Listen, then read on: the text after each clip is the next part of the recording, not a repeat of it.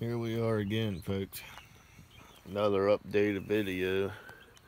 I still got my QFH antenna,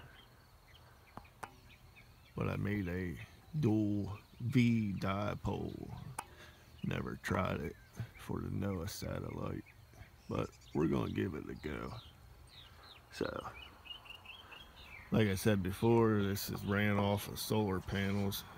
As you can see, this is the back of them.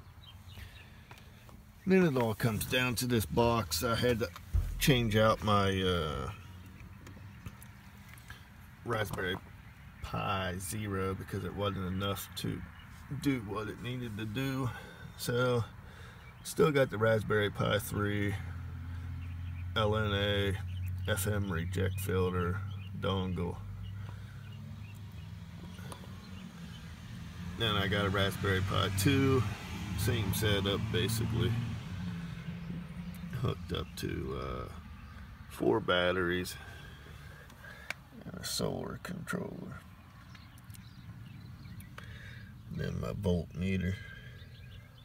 So we'll give it a go and see. I replaced the board with some plastic back there. It looks a little better, a little cleaner.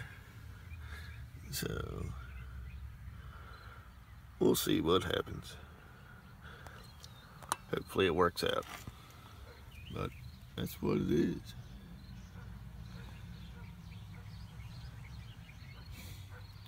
That's it.